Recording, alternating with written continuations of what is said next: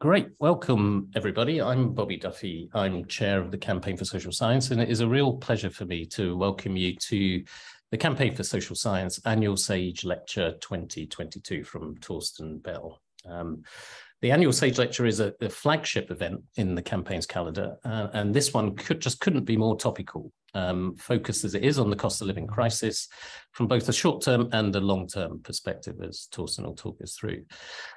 For anyone who doesn't know, the Campaign for Social Science is a key part of the Academy of Social Sciences, and we've been set up to demonstrate, not just tell people, but demonstrate just how important the social sciences are to improving decision-making, society, and lives. And those skills, expertise, and evidence, a lot of which we'll see today, just couldn't be more important in helping us chart our way through this really tough long-term economic situation. The campaign is supported by 33 universities, and we're hugely grateful for that support. And the numbers are growing all the time. There's been a real uplift in interest and engagement as our activity grows, all under the excellent stewardship from the Academy in our president, Will Hutton, and chief exec, Rita Gardner. And of course, we're also hugely grateful for the support from SAGE Publishing, who sponsored this event, but are also excellent partners to so much of our activity. And we're going to hear from Katie Metzler, who's Vice President for Books and Social Science Innovation, in just a couple of minutes. And so all of these supporters allow us to complete all sorts of work in different sorts of spheres, but not least built around our 3 hubs on key themes, on one COVID recovery, one on climate and sustainability, and then one on living standards and levelling up. And Steve, our excellent campaign manager, Steve Grundy, is going to put a link into the chat, which to link to some of those hubs, which showcase how social science is making a real difference on these major issues. So before I hand over to Katie, I'm just going to briefly introduce Torsten, who'll be known to all of you, I'm guessing. He's been in the media all over the place in the past week or so. And brilliant analysis from Resolution Foundation in response to the autumn statement. Torsten is, of course, Chief Executive of the Resolution Foundation. Prior to that, he was Director of Policy for the Labour Party, also worked in the Treasury as a member of the Council of Economic Advisors during the financial crisis and as a civil servant. He's a trustee of Child Poverty Action Group and, of course, a fellow of the Academy of Social Sciences, which is great. And we're very lucky to have Torsten here, because he had a last-minute invitation to appear at a Treasury Select Committee this PM, but he's sticking with us. He's prioritised us for today, which is awesome. But it shows how on topic the lecture is this year and how great our lineup is and was. We had Linda Yu, who was due to respond to Torsten's lecture, and she's also now appearing at the Treasury Select Committee. But we're delighted and extremely grateful to have 2 really excellent replacements for Linda. We've got Shreya Nanda, who from December will be Chief Economist at the Social Market Foundation. And Shreya was until very recently an economist at IPPR, has expertise in a range of really relevant policy areas for today on tax, housing, and wealth inequality. And we've also got Aaron Advani, who is Associate Professor in Economics Department at the University of Warwick, also a Research Fellow at the Institute of Fiscal Studies, and an expert in issues relating to inequality, tax compliance, tax design, with a focus on those with high incomes or wealth, and including non-DOMs, which is very topical right now. After responses from our panelists, there'll be time for questions from the audience. So do use the Q&A function, get in early. There is an upvoting function within that, which is really helpful, makes my job much easier as chair. So do engage with the questions and look forward to seeing those as they come in. But let's get straight over to Katie, who can hand us on to Torsten. Katie. Thank you, Bobby. And yes, welcome everyone to SAGE and the campaign's annual lecture. This lecture series aims to demonstrate the ways that social science can help us understand and tackle the problems we're facing as a country and as a society. And there certainly has been no shortage of problems to choose from this year. As we've hurtled from one crisis to the next, the role of academics and think tanks in providing rigorous, high-quality analysis has never felt so important. And the Resolution Foundation has really stood out as as a provider of really timely insights and analysis for policymakers and the public on the cost of living crisis, which I know for many, many people in the UK has become the primary concern heading into winter. I've lost track of the number of articles I've read this week alone that reference Torsten or the Foundation's work and evidence. So this feels like the perfect speaker and topic to demonstrate how the use of social science research, data, and evidence can improve public policy, society, and all of our lives. At SAGE, we're really passionate supporters of the Campaign for Social Science, whose work aligns very closely with SAGE's mission to build bridges to knowledge. And at SAGE, we're free to support important causes like the campaign and to put on events like this one, in part because of our unique founder, Sarah Miller-McCune, who started SAGE when she was 24 and who has recently passed control of the company to an independent trust charged with maintaining our independence and mission for the long term. So what this means is that a selection of universities and charitable organizations that support social justice initiatives will become SAGE's beneficial owners. And by transferring control of SAGE Publishing to a trust, Sarah has secured our independence, and that means we're free to pursue our mission and our academic goals for decades to come. And if this decade continues as it started, we in the social sciences have plenty of work ahead of us. So I'm really looking forward to learning from our excellent speakers tonight. And with that, I'll hand over to Torsten Bell, our keynote speaker for this evening. Great, thank you very much indeed, Katie, and for that update. And I didn't actually realize you got that far in the future of SAGE. That's really interesting to hear. I should start by saying thank you very much indeed to Bobby and Steve and everyone at the campaign and the Academy for the invitation. It's very great to be here. Having been in the audience listening to several of these lectures over the years, it's good to, even if still remotely, but it's good to be talking to you all today. I mean, in lots of ways, the last few years running, as Katie was saying, from pandemics through to energy crises and then back into another recession should hopefully mean that you don't need a campaign to remind people that social sciences matter. But it turns out you do, because there's been, not everybody has been as enthusiastic about social science all through that phase. So that is really, it's very important as a campaign, and we're obviously very happy to support it. The Resolution Foundation, you're our top campaign because someone needs to do so. For those that don't know us, the Resolution Foundation is a small, independent, non-partisan think tank focused on raising the living standard of those on low to middle incomes. All of the work that Bobby and Katie were being very kind about just now is obviously done by the hardworking team rather than me, and they're the ones that deserve all the credit. And most of what I'm about to show you in terms of the lecture also draws on their work. So I should say thank you very much indeed to them for everything they do, including last week not getting a lot of sleep while we tried to inform the discussion about the autumn statement while it was going on. Now, in terms of what I thought I would cover, I'm going to try and bring some slides up and then we shall get going on, here we go, using the wonders of modern IT. Bobby, if you nod, then I'll know. Also, yes, got some slides. Very good. This is the first sign of success. The actual science is working, even if the social science isn't. Right, so I'm going to cover three things in the course of this afternoon, just to give you a heads up on what those are. So the first is the obvious, which is I'm going to cover the cost of living crisis as Britain is experiencing it, and particularly low and middle income Britain is experiencing it at the hard end this winter.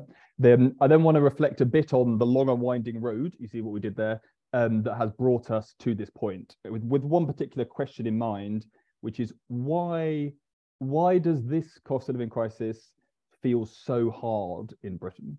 It's not our first one, it is a very deep one, but why does it feel so hard for Britain in the 2020s, and what does that tell us when we step back about the successes or failures of 21st century Britain and our economy and who it works for? And then lastly, and in a more risky way, I thought we should have a bit of a therapy session, in the sense, not all therapy and not as expensive as most therapy is, I promise, but I thought we should reflect a bit of self-reflection on how have we done as social scientists, particularly those involved in economic policy, which is obviously the bit of the world that we inhabit. How have we done over the course of the last few decades in a country that was facing this short-term cost of living crisis, but also, as I'll go on to outline, some longer-term challenges that we haven't proven able to overcome. So that is basically what you are going to get, and then we'll have a time for Aaron and Sharia, and then for discussion about, hopefully along those times, those issues. So that's what you're going to get. Hopefully that's a good agenda to keep us through the next 40 minutes or so. So first of all, we're going to start from where basically every discussion in both policy making at the moment, but also, to be honest, in life at the moment. You don't have to go very far talking to anybody, even if they're not involved in the kind of things that some of us do professionally. Everybody's worried about their energy bill. Everybody's worried about filling up the car. Lots of people are worried about the rising cost of food. So I thought we're going to start there before we move on to some of the longer term trends. So the first thing I thought I wanted to just reflect on is I sometimes get asked, oh, should we be calling it a cost of living crisis? The word crisis, maybe that's too loaded, scares people, or is it that unusual really what's going on? So this is, first of all, a chart reflecting the Office for Budget Responsibility's disposable incomes forecast from last week. So this is brand new from last Thursday. It's showing you the growth in those income per person. And if you focus on the two red bars on the right-hand side, what they're telling you is that the income fall over this year and next, so 23-24, up to the end of 23-24, is much larger than the incomes falls we've seen at any point in the last half century. They're so large, between them we're talking 7% of incomes, that's about £1,700 per household, and they are the kind of falls that you would only normally expect to see in a very, very deep recession, i.e. not of the kind that we've seen. And even if you look at the financial crisis, this is much worse than the income falls during the financial crisis. So I think calling it a crisis is completely legitimate. And in fact, not doing so is in danger. This definitely I saw happening. We started writing in these terms about this time last year in the run up to Christmas, looking ahead to what was going to be a very difficult year this year as energy prices rose. Some people over the first 6 months of last year, I think, were slow to realize how bad this was going to be, and policy took a long time to catch up. So I think recognizing how bad this is the first step in a decent policy response to it. Now, obviously, the main manifestation of that is the highest inflation we've seen in 40 years. Without going through the different measures of inflation, on any measure, this is exceptionally high. It also, I haven't got it here, but it's also the fastest rate of increase that we've seen in 40 years, and the majority of it obviously came as a significant surprise to almost all forecasters and commentators. If you go back to the beginning of 2021, people were much more worried about deflation than they were about surging inflation. So I think there are, as I'll come back to later, lessons for all of us in that. But that's the big underpinning picture that's driving this. Now, what is that made up of? Now, lots of you already know this, but so I won't labor the point. But on the blue bars, we're showing the contribution from petrol prices and energy bills, which is very, very significant to that inflation. On that, the only thing I would highlight, given that not lots of those doing social science in Britain, but lots of those doing social science directly in government policy making are London focused, and if they're not London focused, they're city focused. So I think it is important to highlight that the petrol prices bit of this has eased a bit over the summer, but is a very large part of what is going on. And if you were having this conversation in the United States of America, then what they would call gas prices would be a very large part of the conversation. And for some households is a really, really big deal. Now, within that, though, under that headline, if you look at what's going on with goods prices, you can see a very, very large contribution to what we're seeing. Now, some of that is obviously second round effects of energy costs pushing up the cost of producing those goods. But it isn't just that. It's also because it turns out that Americans will buy almost inexhaustible amounts of every single good that's globally traded over the course of the last 2 years, like computer equipment, musical equipment, sports equipment. A lot is being sucked in to a very high demand US market. And that is combining with supply constraints, particularly from Asia, into driving up global goods prices. And that's a lot of, so it's not to do with UK demand particularly being high, it's to do with demand being very high in the United States and these being globally traded goods. So this is a global trend going on, two different kinds of things, but both of which manifest themselves as supply shocks to the UK economy, which is more expensive, and in terms of trade shock, which means we're poorer as a country because the things we import are more expensive than the things we produce, and we don't produce a lot of goods, and you'll have noticed we don't produce a lot of gas these days. So that's that's a short summary of what is driving this. Now, as I said at the beginning, obviously this is very bad indeed for everybody, this phase of high inflation. Even just the energy bills on their own would be a huge shock to our household incomes. This chart, though, is just one way of thinking about why this is so much more difficult for those on lower incomes than your average inflation shock. So this is showing you the difference between the inflation rates experienced by those on the the lowest income and those on the highest incomes. And in general, if you look over the last 6 years pre-pandemic, there aren't large differences in the inflation rates experienced by those different groups. But right now we've got record differences going on. And that is because, I mean, and they're very large. So double-digit inflation for everybody, but 12, 13% inflation for those on the lowest incomes. That's because energy and food, and I think food is probably under-discussed, is definitely under-discussed because globally the food price issue is nearly as big as the energy price issue. If you're in a developing country, the food price issue is probably a bigger issue for your country right now. But food and energy are two things which lower income households is a bigger part of their consumption basket than higher income households. And that is driving overwhelmingly the higher inflation faced by these groups. Petrol prices are actually a bigger deal for higher income groups. They drive more. It's a bigger part of their consumption basket. But so that is to some degree reducing the size of the gap. But overall, food and energy is dominating. If you look back over history, you can see two phases where similar trends were going on. If you look just before the financial crisis in 2008-9, that's the last food price shock we had. If those of you that were around at the time, that's when we were all panicking about rice being hoarded around the world. I can remember Gordon Brown saying, what are we going to do about the rice traders? And the answer is nothing, I'm afraid. But and then if you look after the financial crisis, you can see the last energy price shock working its way through the system between around 2012. So you do get these, but the scale of what's going on now is much worse for lower income households. For exactly the same reason, older people are seeing higher inflation rates right now, almost all driven by the fact that energy is a bigger problem for their consumption baskets, without going into all the weeds. And in general, we don't generally see very different inflation rates by age. So this is quite an unusual feat. This comes from our annual intergenerational audit published last week. And any of you not reading Bobby Duffy's excellent work on all things generational should have already done so. But anyway, this is our contribution to that discussion.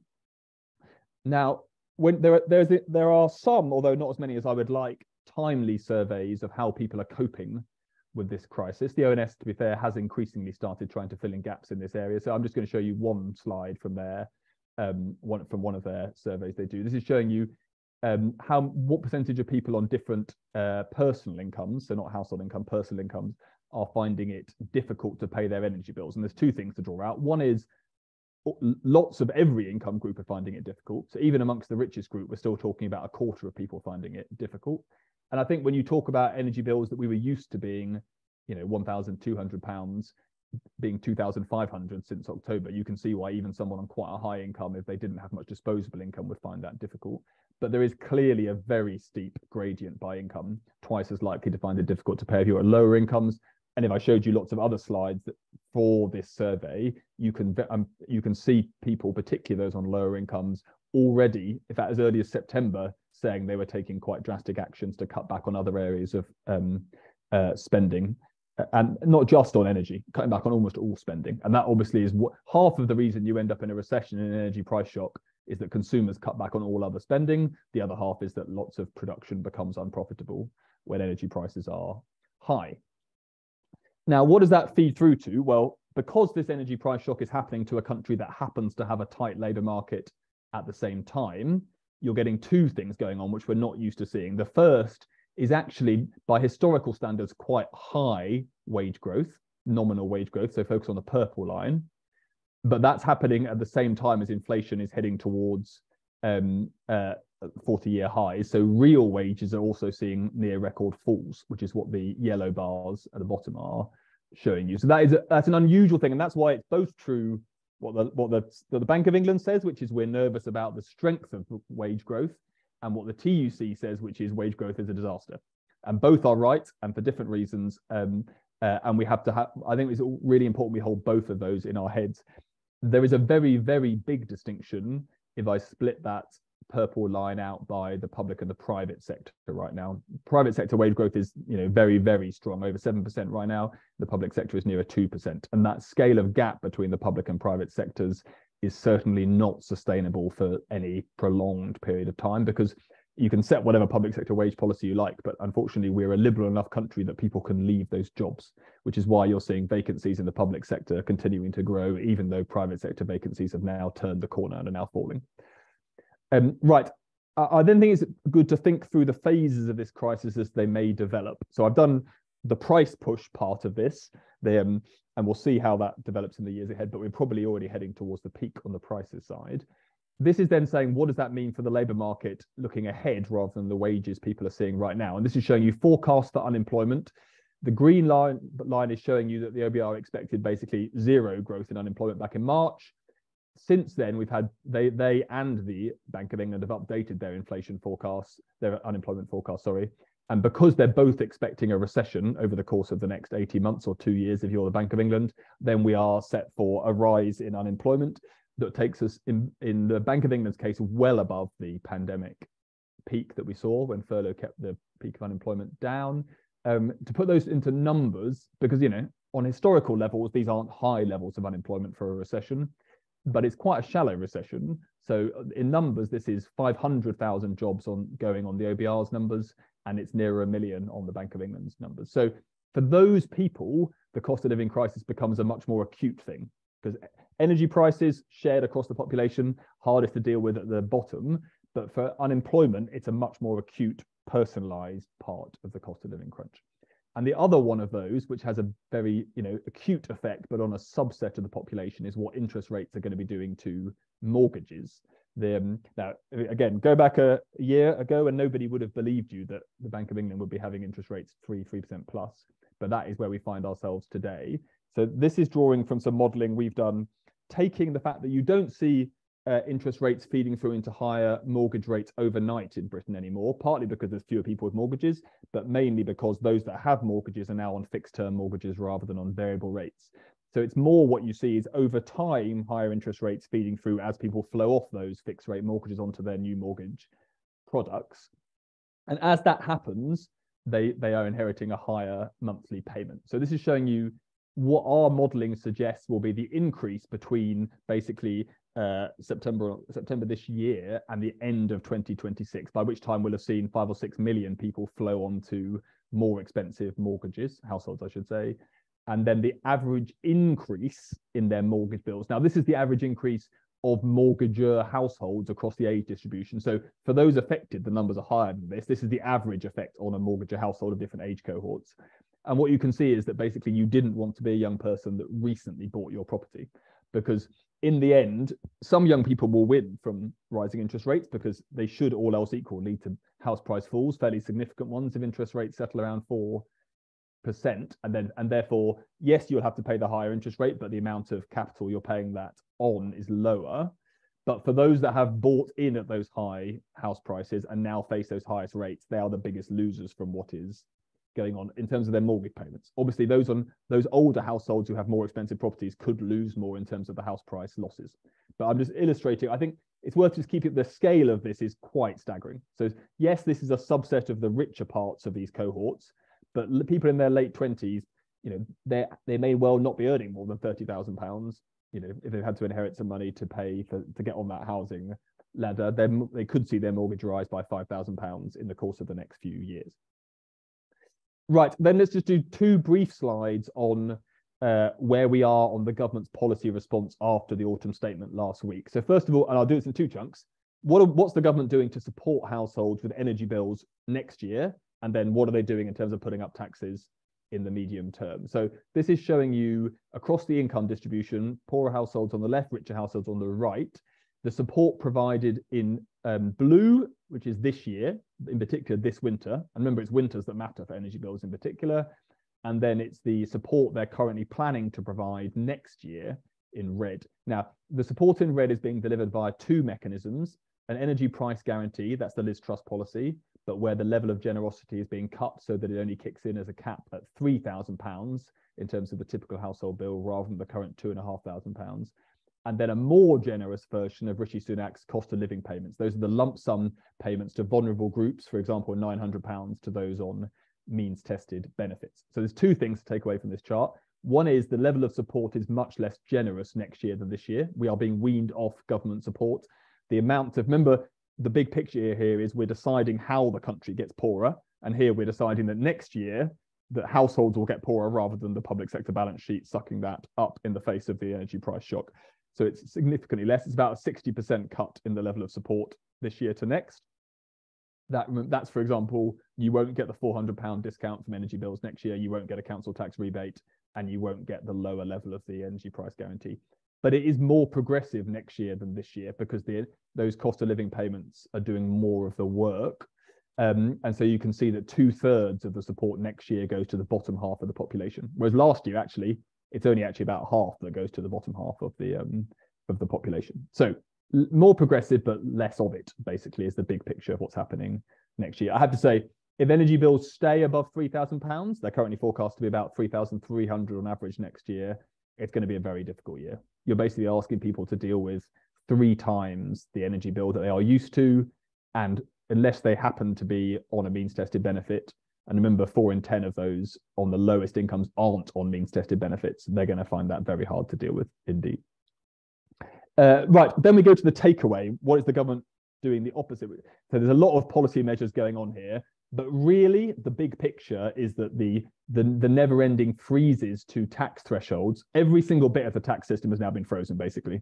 The fiscal drag is happening, self-taxes, fiscal drag, whatever you wish to call it, is happening across the entire tax system. That's what the red bars in particular are showing you. They're showing you the initial 4-year freeze to personal tax thresholds in income tax and in national insurance.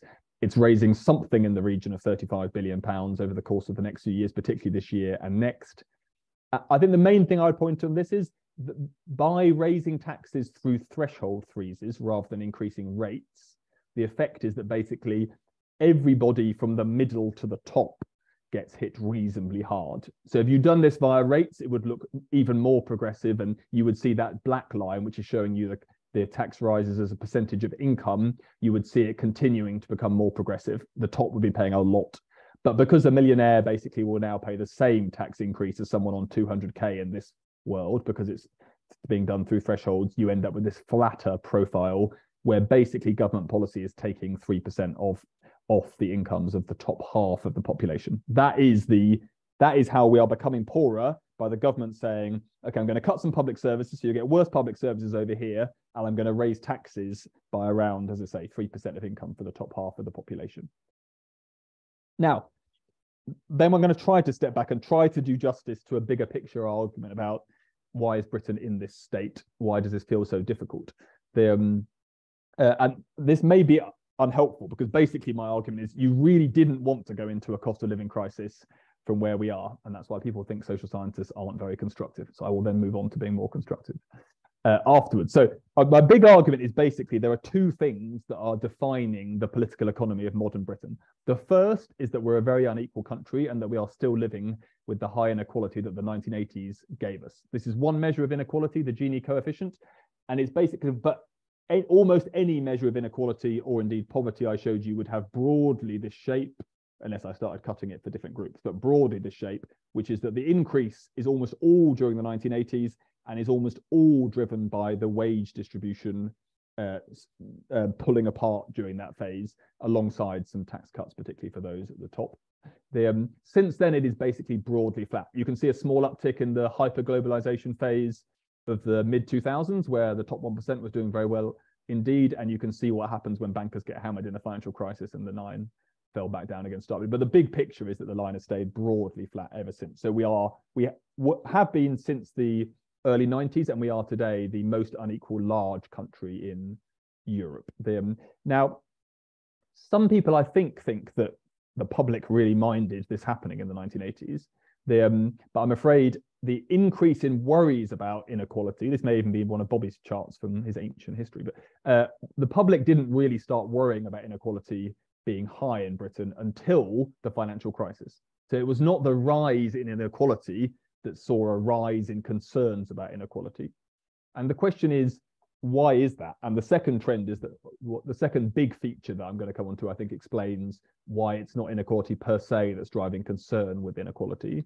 Because in the 1980s, if you have a look at what was happening to household disposable incomes, they were growing very fast. There's a reason why Margaret Thatcher was winning elections, despite some social scientists saying, isn't it bad that inequality has gone up? And the answer is because lots of people were getting better off.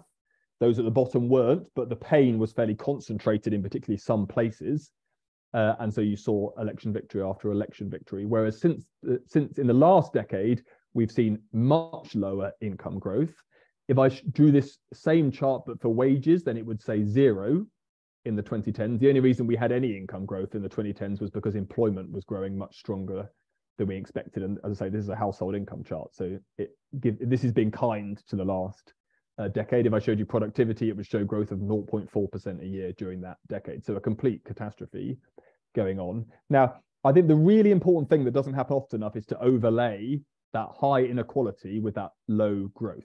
And the two together, I would argue, is the problem for modern Britain. And here's one way of visualizing that. So this is showing you trying to compare other countries, the similar groups. So in blue, the poorest households, the P10, in red, the typical household, and in green, the top. And it's showing you the relative income of those groups in Britain versus their, in those countries versus their equivalents in Britain. Okay, so the first thing to say is that it's only the top in Britain, which is green, where they are on a similar par to big European countries. So if you look, richer people in France are slightly poorer than their equivalents in Britain. That's why all the bankers kept moving to Balham in London and wherever else they moved, right, over the course of the last 2 decades. But in the Netherlands, the top are basically exactly the same income as in Britain. But because GDP per capita is much higher in the Netherlands of Germany, a bit higher in France, but much higher in the Netherlands and Germany, and because inequality is lower in all 3 countries, those on middle and lower incomes are completely stuffed. So again, let's start with France. The middle in France is 10% richer than the middle in the UK, but the poor are over 25% better off. You are much better. It's not 2%. I think people think these are small numbers, but they are huge numbers. You are much, much better off to be poor in France than you are in the UK, and the same implies in Germany and the Netherlands. Now, there's differences between these countries. We've published lots of in detail digging into that, but the big picture, which is if you are a high inequality country with a low GDP per capita relative to what you think of as your comparator countries, then you do not want to be poor or middle income, because that is why you are the combination of the two is really toxic indeed. As you can see, Italy has managed to, which is more equal than us, but has a lower GDP per capita. It's not great either. But that's because Italy hasn't grown for 25 years. So that is what happens. Right. So why does this matter? I'm going to offer 2 things. Why does this toxic combination of not growing our economy, but sticking with the high inequality matter? So this is showing you the amount of people's household budgets that they spend on essentials. Okay. And essentials for here means food, fuel, clothing, and transport. Okay, so just focus on the poorest 20%. That's the top line, and it's saying in 2006 they spent about 52% of their income on essentials. But in 2019, as we went into the pandemic, which is the most recent data we kind of trust on this, we were spending well over 58% of their income on essentials. So the people that are having their energy bills soar now don't have loads of non-essential spending to cut because they've been squeezed for the last decade. And if you can see that the richest are the group that hasn't seen that happening to the same extent, although even there, having slow growth is having some effect in terms of, and remember to think about this, like sometimes people say to me, oh, look, it doesn't matter if you have slow growth, you know, as long as we're all in it together and all the rest. But I'm afraid we live in a global economy. The stuff we're importing, the prices of that reflect the wages in other countries. We don't get to determine the global price of gas. If anyone thought we did, I hope they've been unlearned that in the last year. So we need to produce things domestically to be able to pay for those things that we consume from abroad. You'll have noticed we don't produce our own iPhones. So it does, we can't wish our way out of what happens. If we don't increase our productivity, but other countries do, then we can't consume as much. Yeah. Right. The second thing, which was hot topic last week, is why do you think we're seeing our tax rates go up, but we're getting worse public services? That's another way. That's just another symbol of becoming poorer as a country. So this is just showing you as an illustration. I'm not saying these things are directly correlated before anyone gets excited. But this is showing you on the blue lines, NHS waiting lists, like truly terrible numbers that I don't think, well, I definitely didn't think were possible. And then on the red line is the one that is upsetting Conservative MPs, which is heading to the highest tax to GDP ratio we've had since the Second World War, since 1948. And that is all part of this same big picture story. You get poorer as a country, it shows up in different ways, whether you can cope with a shock to your household incomes, whether you can afford the public services you want with a low enough tax burden that you also want. Right. So having done the short-term crisis and then touched on the longer-term underpinning of it, I just want to briefly have a reflection on how have we, in the kind of public policy engaged social science community, particularly those coming at it from an economics perspective, how have we done? And I'm afraid my answer is we have done pretty badly, indeed. This is largely a focus on where we haven't done well. There are areas that we've done better. I think the public policy community did reasonably well during the pandemic in terms of swiftly focusing on changes that were necessary in economic policy, the furlough scheme, what was needed in terms of firm support, encouraging support on poorer households during that time. So, and a focus on the labour market. I think there's lots of some things that have gone well. Similarly, during the energy crisis, I think there's been a lot of important analysis done. But taking a longer term lens, I think the picture is less rosy. And my argument is basically there's three things to focus on. In the 2000s, we were complacent. In the 2010s, and actually since, I think fatalism is far too widespread. There's a cartoon on the right to remind you why fatalism is a stupid idea in life, as well as in politics and policy making. And I think even those of people that aren't fatalistic, we are easily distracted as a research community into things that are interesting or kind of feel like they are popular or important, but basically aren't material to the big questions facing the country. And I'm going to go through a few of those. So I'm going to take the charge sheet in turn. So first of all, on complacency. So as Bobby said at the beginning, my kind of ancient life involved starting a career in the UK Treasury in the 2000s. And the first meeting when I remember people discussing the slowdown in household living standards, which broadly started for working age population in 2003, was in 2009. So it was 6 years before anyone noticed, okay? And this is just to go through why. So GDP per capita growing at quite strong rates during the 2000s. So people were looking at that and thinking, well, I'll take that. That's like, stronger than lots of other countries. Maybe not the peak we've ever seen, but it's pretty good. And Britain in general has had a pretty good 10 years at that point. If you were you're a bit of a lefty, you might have said, okay, but what we ultimately care about is living standards. So can I please see the chart for household incomes, not just for GDP per capita? No one did that, but had they done that, then they would have seen this bar, these bars, which would have shown you that, okay, since 2003-4, median incomes weren't growing as fast as GDP per capita. They're significantly slower, but they were still, decent. They were still there was some noticeable growth going on. There's only 1 year below 1% growth during that phase. Again, nobody was doing this, but if you were a complete communist and you really wanted to dig into the detail, you might have said, okay, I want to see what's happening to the working age population in particular. And if you'd done that, you would have seen that since 2003-4, you had only had 1 year with above 1% income growth. And no one noticed this slowdown happening, or actually, and underpinning this is a wage slowdown. That's what's doing the work here, mainly a wage. I mean, partly that the employment growth couldn't continue forever, but it was mainly the wage slowdown that was driving this. And no one noticed for an entire 6 years. That definitely is a sign of complacency and not looking beneath the headlines when the headlines were flattering what was going on. And although I'm coming at that from the perspective of policymakers, it was not until the US literature started to highlight the slowdown in wages relative to productivity going back to 1979. And that started happening in the US in the second half of this period. So the second half of the 2000s, that the UK people started. So even in UK academia, people were not highlighting this trend either. So this isn't just blaming the Treasury. I'm blaming all of us as social science for not noticing. A second example of the same phenomenon, which I think particularly illustrates the danger of averages, is what happened on home ownership. So the first time that home ownership returns to being a British public policy and political issue is in the mid-2000s. Those of you that were paying attention then, there was big rows within the Labour Party about whether there was enough focus on housing as an issue. Every Labour conference, it was booted back off the agenda. In general, that's when people start worrying. Now, the reason they started in 2005 is if you look at the black line, is when it's 2004 when you start seeing the average home ownership rate in this country falling. Yeah, but had we focused on young people, so just focus on the blue line, that started falling in 1989. yet no one noticed basically for 15 years.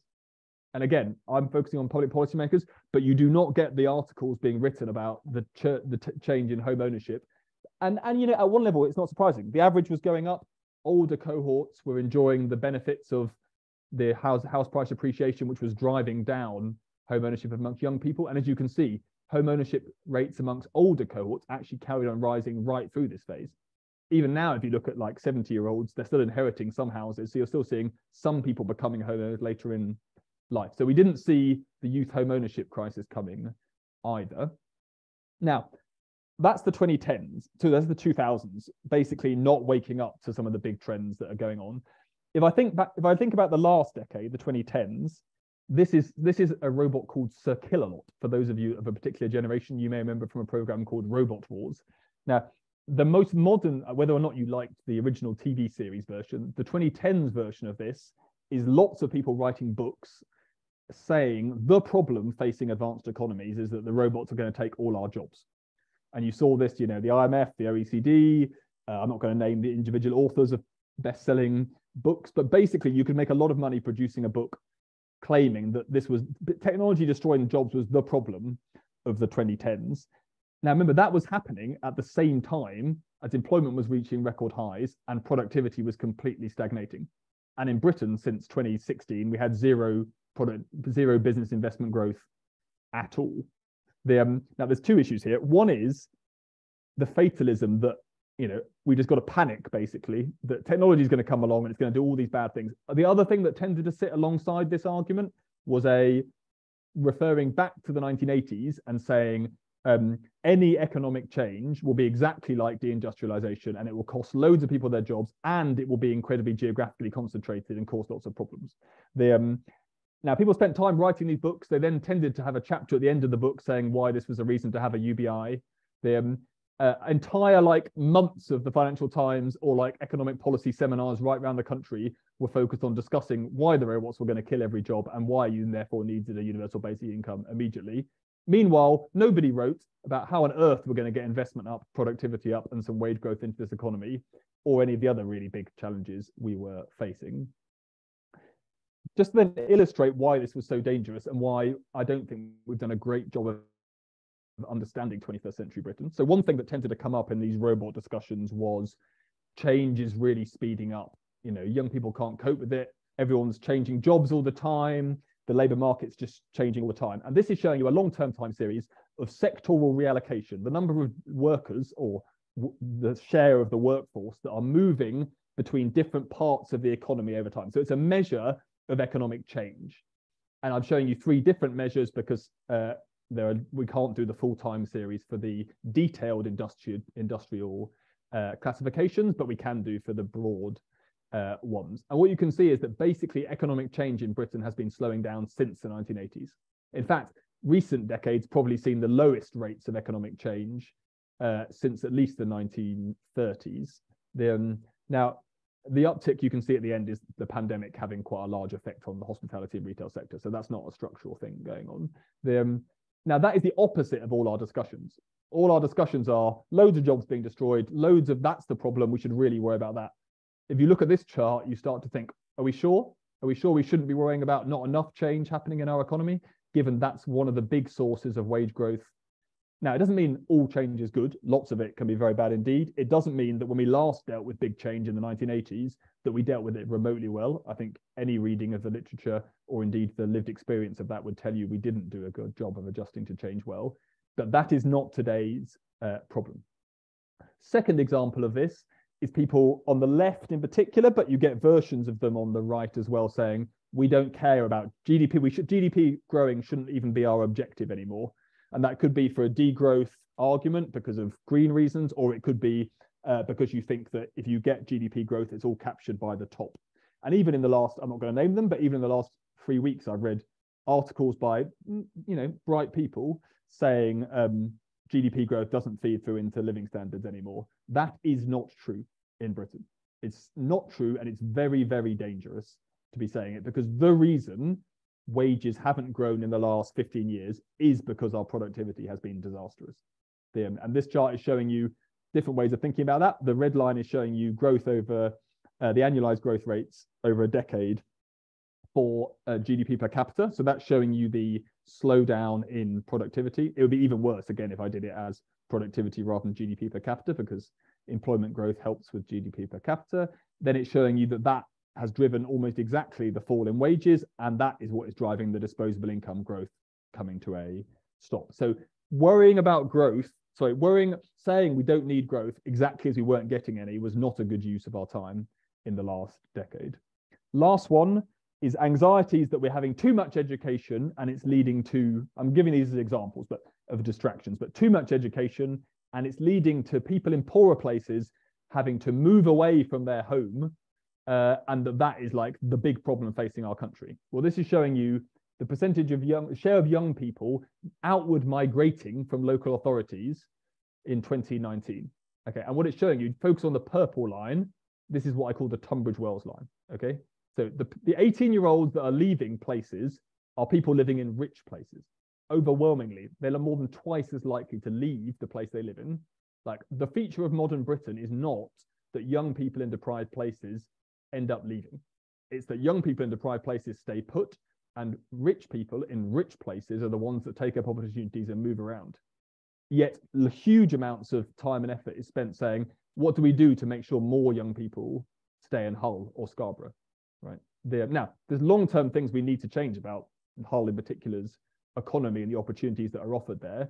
But the idea that we think we've got too many people from Hull and Scarborough going to university and therefore moving away from their hometown, I'm afraid does not remotely reflect the actual lived reality of our economy. And neither, by the way, I hear that in university seminars, I hear it from politicians. When we do focus groups, which we did a big set of recently in specifically Hull, Scarborough, Barnsley, that is not what people say they want.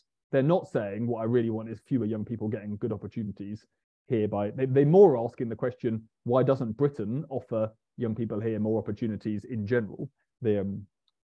Right, lastly on this section, which is one of the big distractions, is that because things have got grim, people have an eye out for an easy answer, a one answer that makes us all go away. And in the social science world, lots of people would scoff at Brexiteers saying leaving the EU was the silver bullet to solving our economic worries, which is obviously what the flag here is representing. But I have to say, in lots of social science, I see similar versions of silver bullet or silver lining arguments that are too dominant.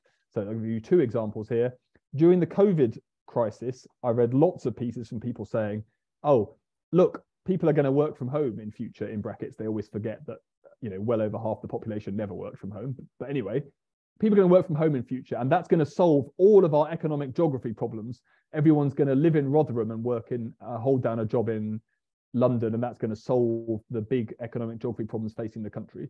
And I'm afraid, and people wrote that for a good 18 months until the economy reopened, and I'm afraid not a single iota of that is going on. But that was because we were holding out for a silver lining, when I'm afraid the pandemic has just made us poorer as a country, and in lots of cases sicker.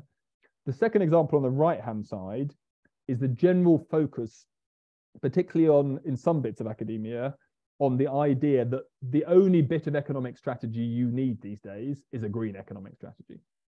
Now, I'm being slightly provocative here, and every version of Britain's economic strategy should have green at its core, because we need to save the planet and we want Britain to be part of the answer to that. And that requires a sustainable economy sticking to its targets to deliver net zero and doing it in a way that maximizes the growth opportunities that come from that. But it is a tiny part of what will actually drive prosperity in Britain in the coming decades, mainly because the main effect of the net zero transition in the next decade is an investor save project. We're going to have the same level of GDP, more or less. Ignore the skeptics that say it's going to cut GDP loads. And I'm afraid also ignore the people who say somehow the net zero transition is going to hugely boost GDP. Instead, what it's going to do is cut our consumption levels and increase our investment levels as a country as we build the infrastructure and make our homes vaguely energy efficient. That's what we need to be doing. And so if all we focus on, which again I see from some bits of academia and some bits of social sciences on the green agenda, then I'm afraid we're not going to raise the living standards of millions of people. Then to begin to wrap up, I'm going to get optimistic, I promise, to wrap us up. So first thing is policy makes a difference. So I'm giving you one example here. This is wage growth over the last 20 years from the lowest earners on the left to the highest earners on the right. And despite what everyone says, the truth is hourly wages have been very progressive right across this period, twice the growth at the bottom as we saw in the middle, and that is because of the minimum wage.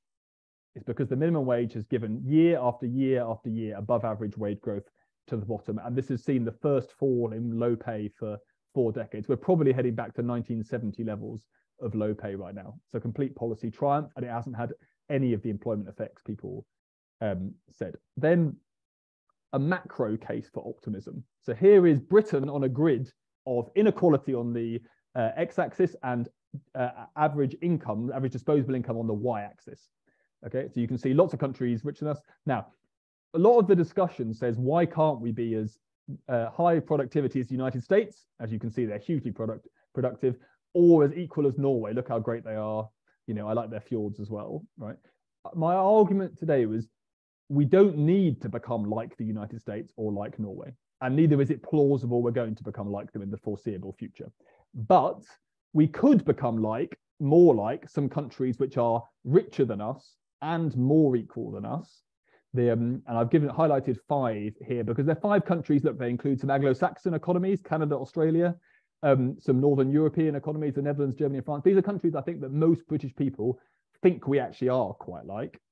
But we are not enough like them anymore. Now, if we could become like the average of those 5 countries, it would be completely transformational for living standards in Britain. So this is what this last chart is trying to illustrate for you. So if you had the same average income levels, so leave our inequality as it is, but had the same income levels as those 5 countries on average, we would be 20% richer, which is a way of saying on average they've got 20% higher disposable income. Again, highlight, not 2%, 20%. It's big.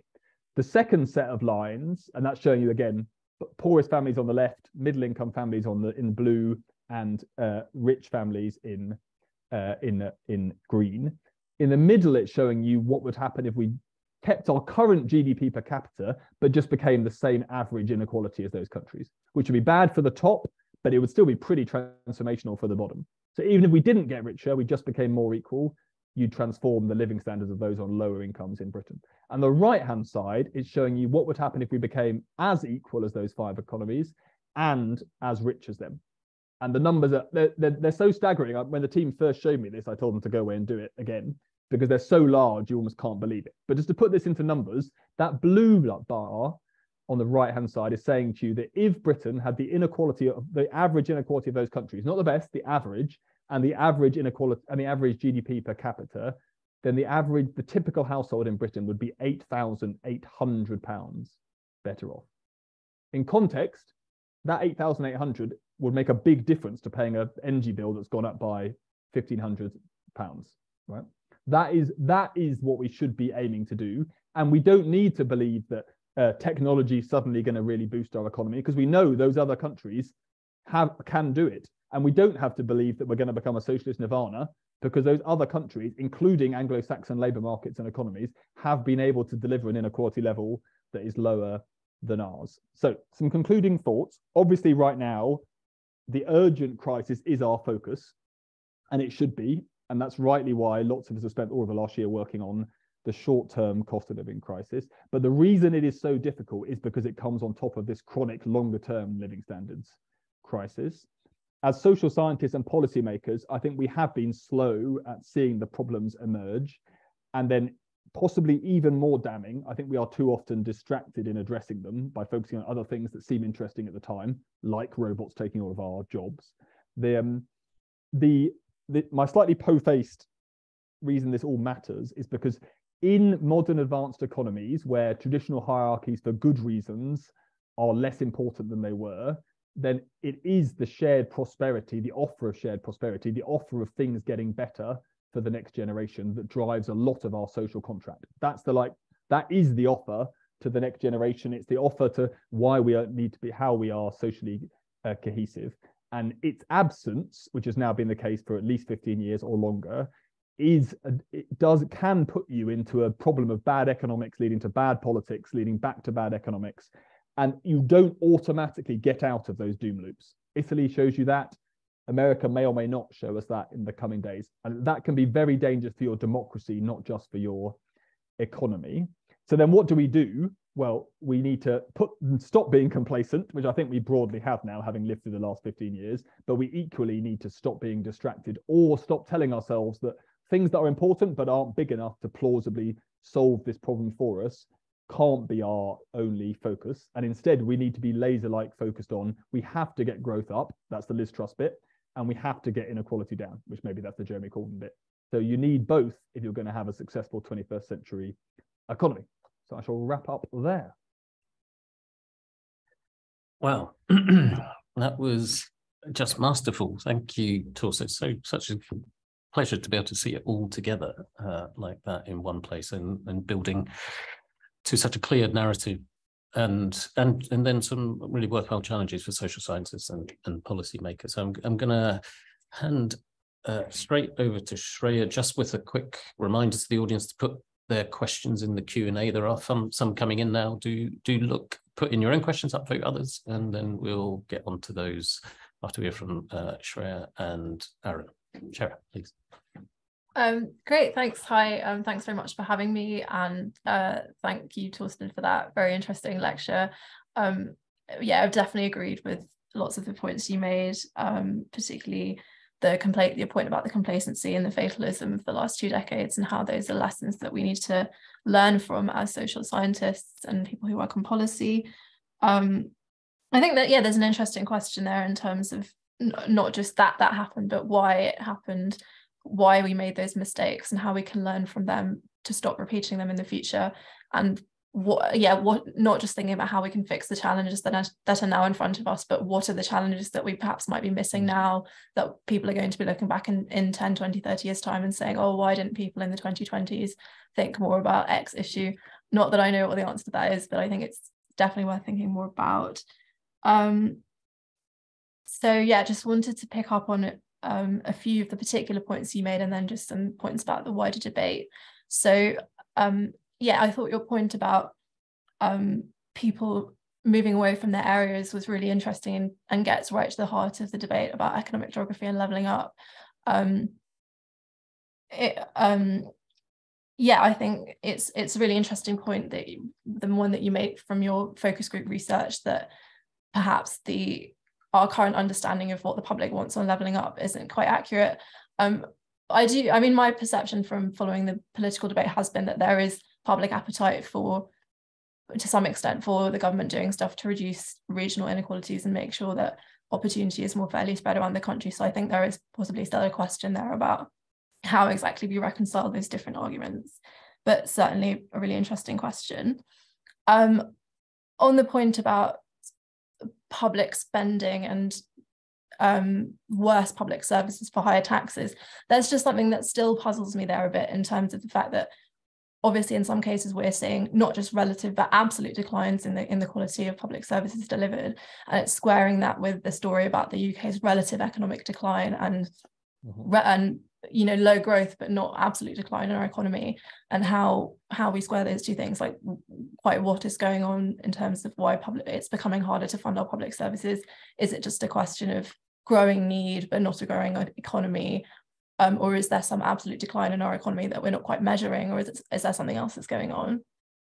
And on your point about inequality, I think that's really interesting. I think perhaps there's something else to be unpackaged there about the link between like inequality in terms of how we measure it in terms of income and wealth, but also what's happening on the credit side of the economy, because obviously credit can be used as a way of papering over the cracks and disguising that increase in inequality. But then when lending falls, as it did after the financial crisis, perhaps measured inequality doesn't rise, but people's experience of inequality might have risen. So that might also be driving some of the relationship that you describe. And then on the wider debate, I think there's an underlying question about, can we actually afford to do anything about these problems? Or, is it just that we're all poorer now and we just need to be fatalistic about it? And obviously your conclusion was that we shouldn't be fatalistic and we can solve these problems, and I completely agree. We need to be optimistic. But yeah, I think that there's been a really interesting media debate around that. And in particular, a bit of a disconnect between where I think economists and social scientists are on some of these questions and where the media and political debate is on questions like austerity and more recently the fiscal rules that the Chancellor's been following.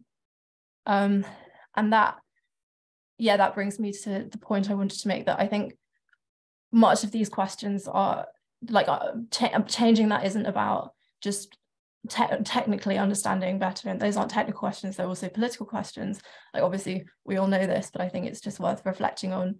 And then in particular, I wanted to say on the point about can we do anything about it, I just wanted to mention the housing market, which you've obviously said a lot about, and the role it plays in the economy. So I think I'm right in saying that housing is still the single biggest item of expenditure for households, despite energy bills more than doubling.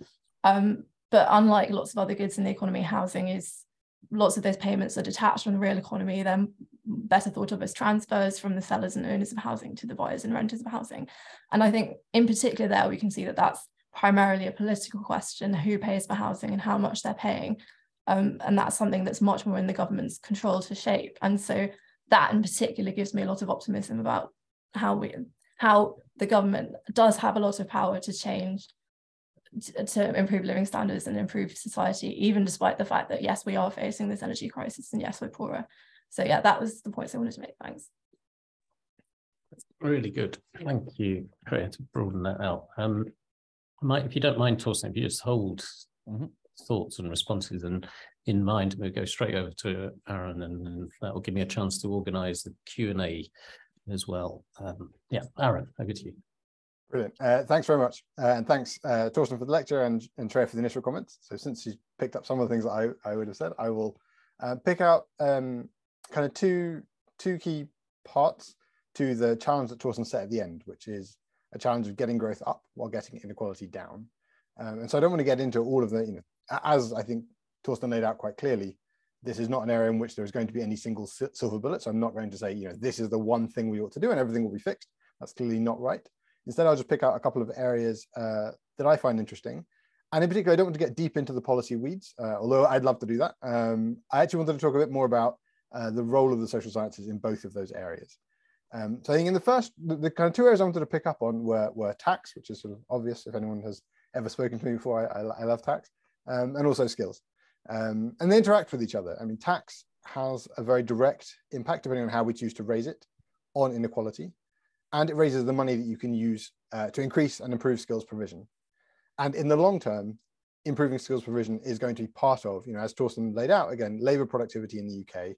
That is the amount of output that's produced, the amount of valuable stuff that's produced for every hour that somebody works in the UK has not been rising. And it is in the level of it, the level is lower than in comparable countries.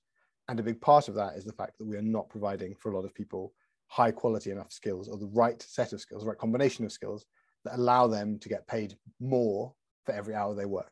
And that would be good for them, both because they could get more money in total, and because potentially for some people who work variable hours, they may wish to work fewer hours, but have the same amount of income. So it's a really important challenge for us to tackle. So I don't want to get in, as I say, I'm not going to get into here's my exact policy solution in these areas, or I have some thoughts in that area.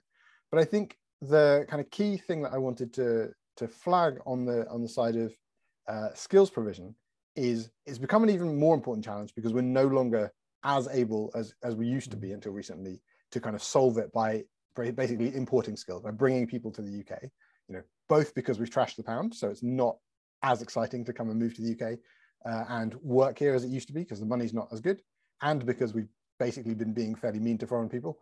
It's not as nice an environment to come into. So that's one part of it. It's harder to get here, and it's not as nice to be here. But also, because we've been shutting down, literally, making visas harder to get, that route has become less available. And so that means that skills policy is going to be even more important. I think the thing then to say in terms of where do we as social scientists come in is that actually government policy in this area has been a complete disaster, because they keep opening and closing new commissions or new ways of doing things. There was the Industrial Strategy Council that was briefly partly thinking out skills alongside investment policy. That was shuttered. They created the Skills and Productivity Board. That lasted 15 months and was closed down. There have been, before, that's just the last 3 years. But before that, there have been iterations of different kind of policy boards or things that have been created to look at this area. And so I think that's the kind of area where, there are specific organizations that are trying to do things on this, but it's the kind of area where something like the Academy, which has its own policy themes, but might want to be bringing together a kind of background version of that same kind of object so that there's a group of people working across the different areas, but to look at skills policy and education policy that then can't be shut down by government, is already there doing the thinking, producing stuff on a consistent basis. I know there are things that the academy puts out, but putting out something that's kind of more regular and consistent, there may be a role for a collective group of social scientists to be working on that in a way that's focused on the policy angle rather than only on the kind of a lot of us working in the academic sphere, and then separately there being people in the policy sphere. Having kind of bringing those people together would be valuable. Then on the second thing on taxation, I mean, for me, capital taxation is one of the big areas I work on, taxation of wealth and taxation at the top end. Those are areas that have been important challenge in the past few decades. So it was a big move since the 80s when Torsten showed us that big rise in inequality. There was a big move away from the taxation of capital. And so, for example, there used to be a tax that was specifically on income that's from capital. That was removed.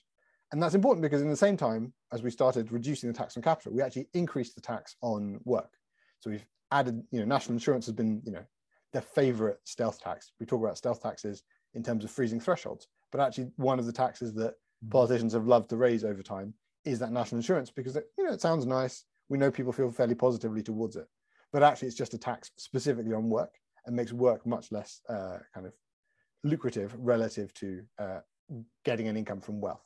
And so taxation policy in this area has been quite a failing. And so there's specific things to do in that kind of the taxation of capital that affects most people, but there are also things particularly to do about tax at the top end, so tax of the wealthiest people. And it's an area where I've done a reasonable amount of work looking specifically at, from an economist's point of view, what happens if you were to increase taxes at the top. What does that do in terms of the tax take? What does that do in terms of economic outcomes? And how much do people respond to those things? And one of our findings recently was that actually, if you for a group of people who are called non-doms, if you were to increase taxes on them quite substantially and make them pay the same amount of tax as everybody else, they really don't leave very much. And so we found that, and we thought, okay, that's interesting. And of course, the challenge we get is everybody expects that's not true. Everyone thinks that these very wealthy people are going to leave. And one way to kind of tackle that challenge, because we literally see all of the people, we don't know anyone's name, but we literally see everybody in the country, and we see that these kind of reforms don't lead to people, or that reform specifically didn't lead to lots of people leaving. One way to answer that challenge is to have other social scientists also working. There are people who are much better than I am, who are able to talk, do the kind of qualitative methods that try to understand, well, okay, where is it that people in the policy sphere get their ideas from, or the newspapers get their ideas from, about everybody leaving? What is it that actually determines rich people's decisions of whether to stay in the UK or not? I mean, obviously I can look at stuff numerically, but having people who go out and do these kind of interviews, try to talk to them, try to understand what are the things that make them make a decision about being in the UK. Those are all things that other parts of social scientists can kind of provide that help fit this policy agenda together, where it's not just the economists saying, here's what we can observe by going and do some numerical stuff, but having the other social sciences kind of contribute to that to help us understand better what is actually going on, and how do we also then convey that material to policymakers to help them kind of absorb that information, use that information effectively. So I'll stop there because I think there's lots of questions to ask, but I just wanted to pick out a couple of areas that I thought were interesting to follow on. Brilliant. Yeah, really useful. Thank you, Aaron. And again, great challenges back to the social science community. But Torsten, do you have reflections on those points? Yeah. There are loads of great points there. Some of which I need to go away and think about. Because I definitely can't. I don't have the answers to them. So, so on a few of Shreya's. So, on why I don't have the definitive answer on why we didn't notice, but I'll offer you two thoughts. I mean, I called it complacency for a reason, which is, we thought things were going well. We thought things were going well. Britain had been in a catch-up phase with the US, Germany, and France for a good 10 years, and the GDP numbers seemed to suggest that. The tax receipts were okay. And so you weren't looking to explain a problem because it wasn't there in the headlines, basically. So that's just like, and if I'm honest, I think economics didn't focus enough on living standards. It focused on big macro variables. It wasn't focused on what was actually happening to households. Data wasn't as good, to be fair, but even so, it wasn't like, there wasn't a Resolution Foundation whose only job was to spend every day looking at different ways of looking at household living standards. Data was less available outside of I mean, we're honest, like, the world has changed dramatically in the last 20 years in terms of people working on public policies, access to data, and their ability to use it well. So I think that's my second one, which I'm more confident about, is, and this is definitely true on the housing side of things, is a combination of statistics and power. So on statistics, it's averaging is very dangerous. And on averaging on house prices, that averaging on home ownership rates, I'm afraid, while the average home ownership rate was still going up, the powers that be were not going to panic about falling home ownership, basically. And then the second thing is, the housing market, like all markets, has power dynamics in it, and richer people and older people were doing very, very well. So why was anyone going to start panicking? So those are my two. I think those two are definitely big parts of it, but they're definitely not enough to explain all of it. In terms of one of your last questions on what's our balance between faith, like this stuff's happening to us, we can't do anything about it, and how much do we have agency? My view is we've got to distinguish. So on the short-term cost of living crisis, our level of agency at the level of how much is the country as a whole being made poorer is low. We are being, like, we don't control European gas markets. That is what, and insofar as we could have made a difference to it, we'd have had to be getting ourselves off gas production a while ago, or reforming our energy market. So in the short term, I don't think we have lots of agency in the levels effect on the country as a whole. We have a lot of agency about who bears that pain, when they bear it, and in which way. And that's clearly what public policy, that is the job of public policy in the heat of a cost of living crisis that's driven by terms of trade shock like this. And that then feeds through to, insofar as how deep the recession is, we can do public policy better or worse during that phase, but it is mainly to do with how bad the energy price shock is. And that's going to put most of Europe into a recession in the coming months. It looks like not quite as bad as we feared. Maybe it turns out German industry is better at operating without Russian gas than maybe people thought, but still, it's going to be bad. I think within that, though, obviously Britain has got huge amounts of agency over almost everything else I discussed, whether it's productivity, whether it's housing, skills, the lot. We have huge amounts of agency, and I think we underestimate that lot. Now, there's political constraints to that, and there are clearly, Britain exists in a global economy, and despite that being forgotten by lots of our public policy discussion, we can't wish those constraints away. But more broadly, I think we have a lot of agency, and most of everything else we've got wrong in the recent past, we did have agency over. So I think this particular bit is an exception. And then just lastly, on your housing point, I totally agree. And I didn't have time to show it to you, but although inequality overall is not materially been shifting. I mean, people like me are very interested in the shifts over the last 2 decades. So I don't want to play it down. Okay, we spend our lives working on it, but the big picture isn't for big changes. But if you look at the effect of housing over that phase, it's really noticeable how housing cost differentials have been pushing up on inequality, basically because richer households got cheaper mortgages and poorer households. It's not that private rents actually always rose as fast as some people say. It's that the compositional shift into private renting is so large that it's been pushing up housing costs for poorer households, plus housing benefit cuts have been catastrophic for poorer households. So housing, I totally agree. We've definitely got a lot of choice.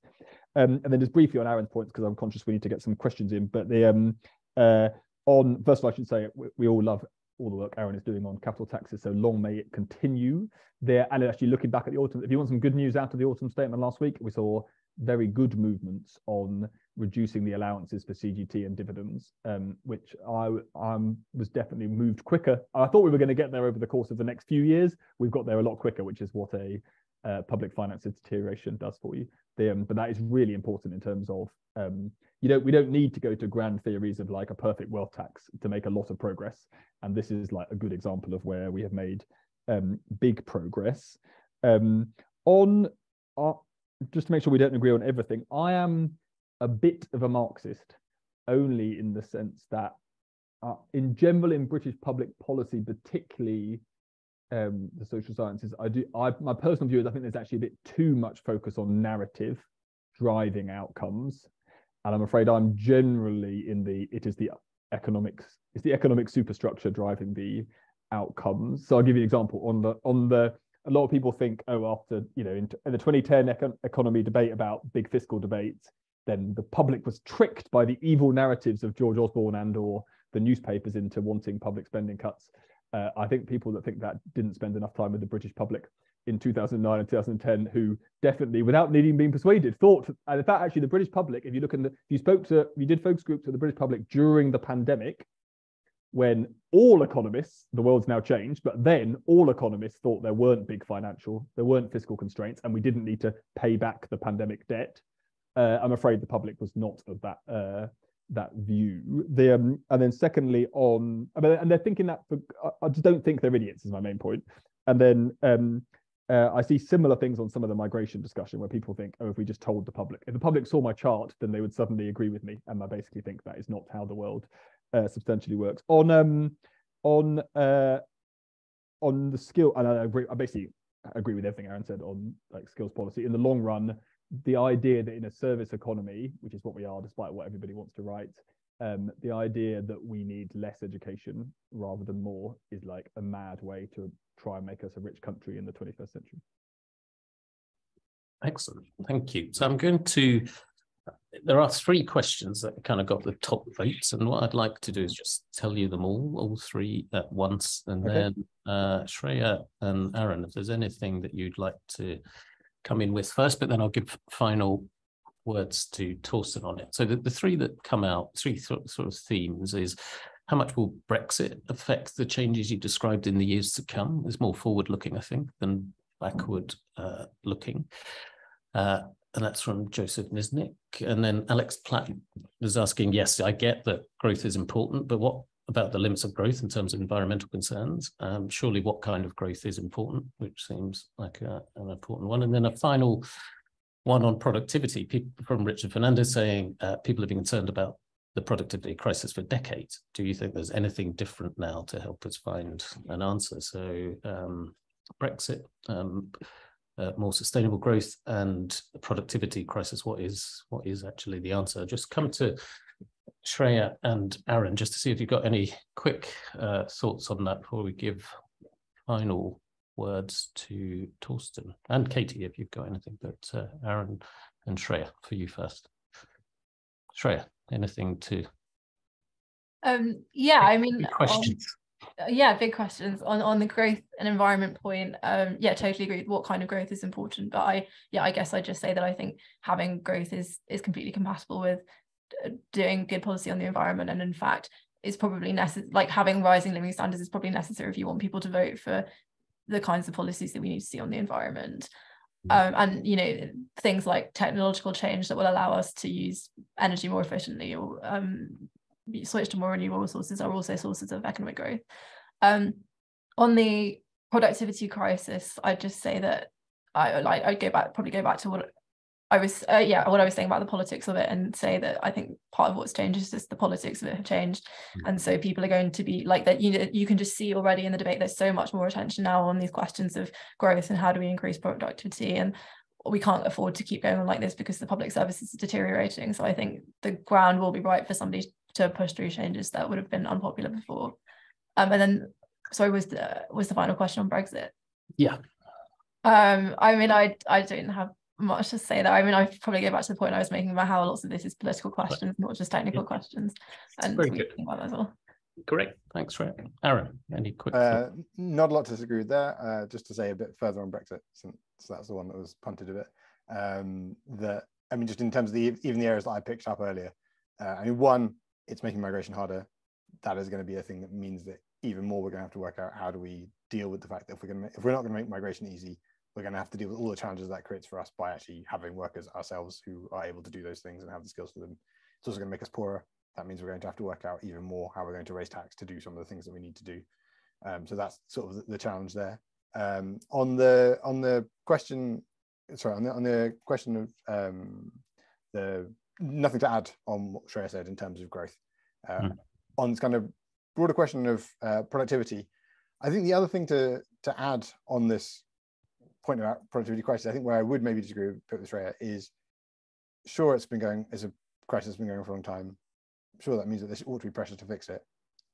I don't know that that's going to make it work. I think that I had a similar feeling ahead of the budget this time around, or the autumn statement, which was public finances are in a mess. this is a once in a sort of generation opportunity to do something big, because everyone agrees it's a mess. We've all decided it's a mess. We all saw the mini statement thing that was a disaster. This is the chance for someone to announce something big that actually makes the system better. And what we saw was a bunch of politicians decide to kind of play it timid and not do very much and go, well, okay, let's do things that are not stupid, but fundamentally in 5 years' time, we're going to be asking the same questions, because the energy profits thing is going to go away. So that's £8 billion that's just knocked off.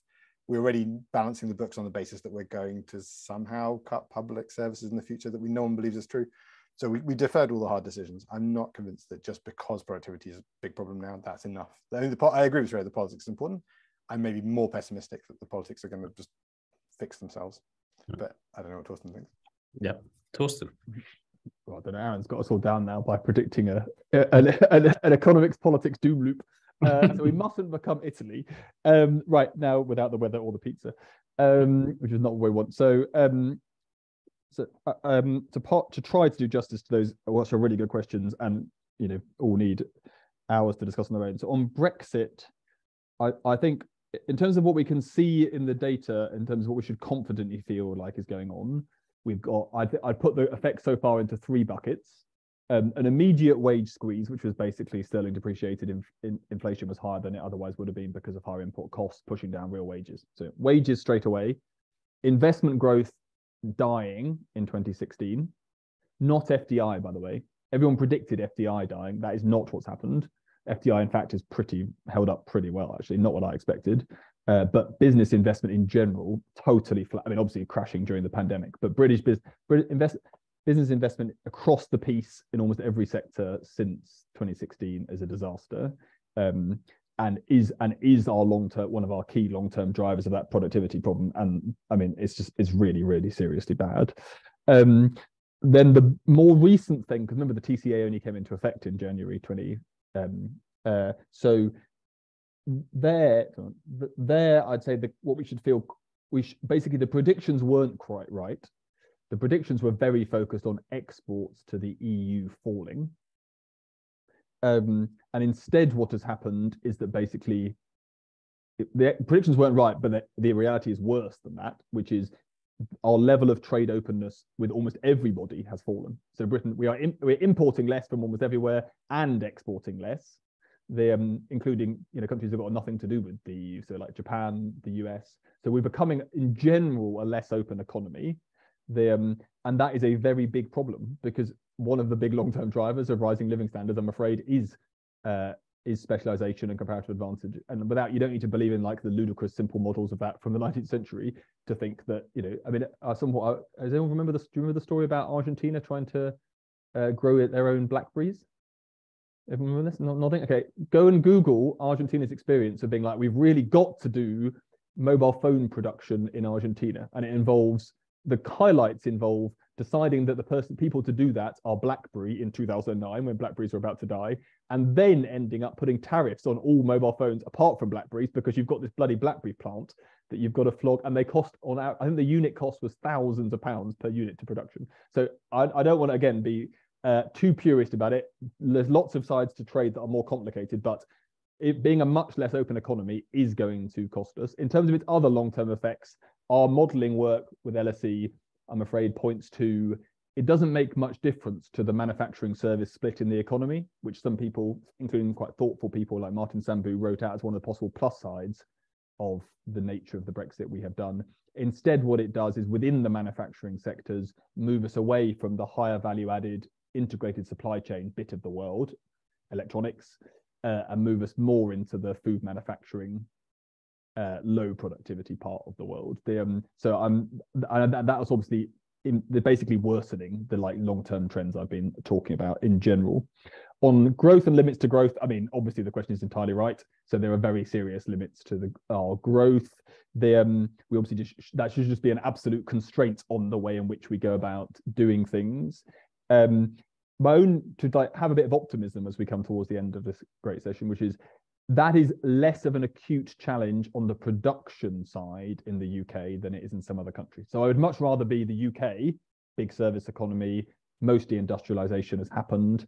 So the impact of moving towards net zero on our production is actually not that significant. There's a few places where it is really significant. You'll have seen Port Talbot in the news a lot, but generally, once we've decarbonised our electricity generation sector, we don't have a huge industrial problem. What we have on the net zero, our challenge on the net zero side is a consumption challenge.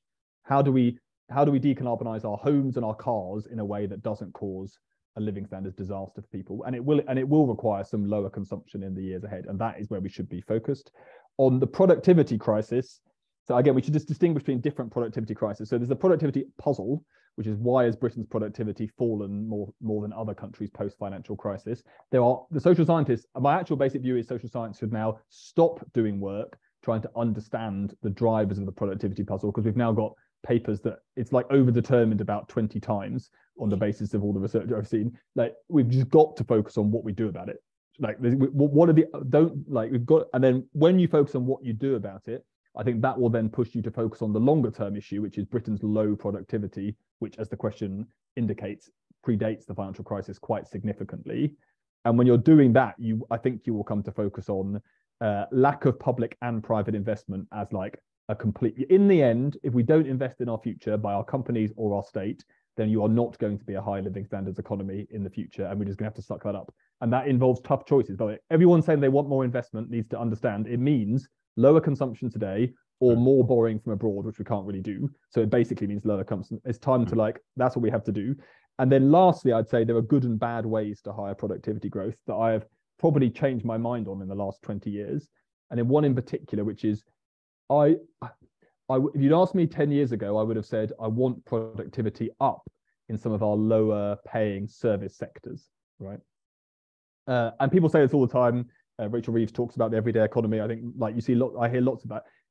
I've now done enough focus groups of low wage workers in those sectors to make me think, if you look at their job satisfaction, they're the only group whose job satisfaction has come down since the 1990s, and they're the group that's seen the highest pay rises, right? So we've been giving them more money, and their job satisfaction is down, their stress is up.